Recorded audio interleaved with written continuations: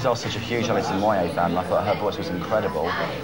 And people always gone about, lots of reviews were saying, oh, there's no way I can fill her shoes at all. So I always had this vision of Alison Moyet with huge feet, and like these shoes sort of like that, this big. And I thought, there's no way my feet are going to go in there. You know, the shoes will just fall off. I just felt that having worked in the Assembly, which is a situation before with, or trying to get different people working with me, you know, and the problems that brought about, I needed someone permanent to work with, you know, someone to bounce ideas off. I remember having a bright orange and brown umbrella, which I think might have got me the audition. But I had to go along. They had 2 tracks. Vince will probably dispute this. They had 2 tracks. One was Who Needs Love Like That, which was our first single, and the other one was, I think, was One Day, which was a single that Vince released with Paul Quinn. And I remember going along, and on this singing Who Needs Love Like That, and the pitch was quite high for me, and we had to learn it on acoustic guitar, and I pick up songs really quickly.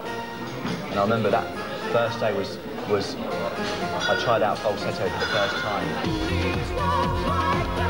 We started writing for the second album, and we were writing upstairs above Rough Trays. It was a mute studio, and it was really fun. You know, Vince had kind of like come up with some new sounds and everything, and I thought they were really brilliant, these rhythm tracks.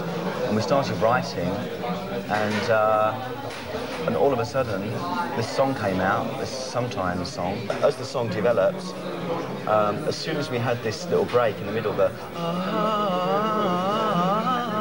we knew it was going to be a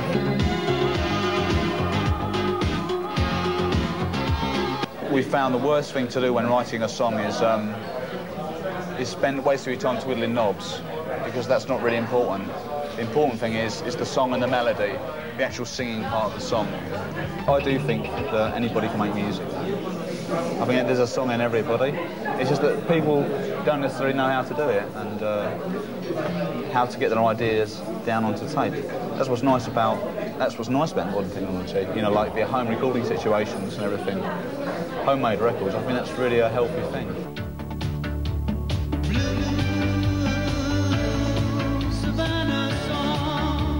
The chorus album I'm really pleased with. There was a really good feeling to that when we did it. We had our usual arguments with the producer, you know, and we recorded actually in Hamburg, you know, went out a lot. He's typical Cancer, and he'd always sit there and be expressionless and just be staring into space and not really looking at me, but I'd just be looking at him and kind of like trying to invade him, you know, with my eyes. And I thought, right, you Cancer, I'm going to crack you open. Even before this tour started, and before the Wild Tour started, we thought, you get to a point you think, oh no, this is really impossible. This is too much. We've taken too much on.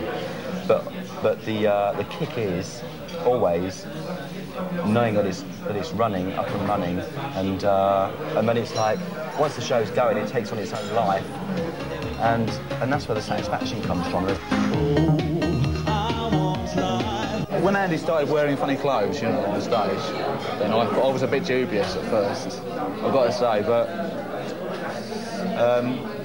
I think you've got to like either, if you can't beat it, join it, and that's been my attitude with the tour, you know, it is funny to do, and I don't take it seriously anymore. Well, which he's not, but he's just a very open person, and I think it's a case of, you know, if people are going to accuse, the same with me, you know, if people think I'm an idiot or a clown or a fool, well, that's what I'm going to give them, so they can't, you know, you always have the last laugh, really. And I think it's the same thing with Vince. It's like if people are going to go around and say he's gay and stuff, he's going to say, well, say what? You know, if that's what you believe, you can believe that. I'm comfortable with myself, I'm happy with myself, I know who I am. mean, I'm really pleased at what it's done, but at the same time, it's for me, it's not really Erasure.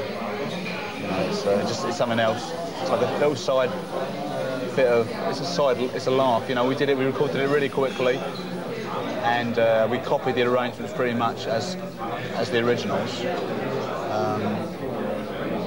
I don't know, but there's not as much satisfaction. I don't think it's us, it's something else. If you're all alone, when the bridge... It's rare that you find someone you can live with, you know, a girlfriend or a boyfriend, you know. And you know, we've stuck together, been together now for 6 years, you know. It's like really a 1 in a million find. Whether we're good at what we do, whether I think Andy's a brilliant singer, or whether he thinks I'm a brilliant synthesizer player, it's the point, you know, the fact that we found each other and we can work together and we get on, you know, is a rare thing.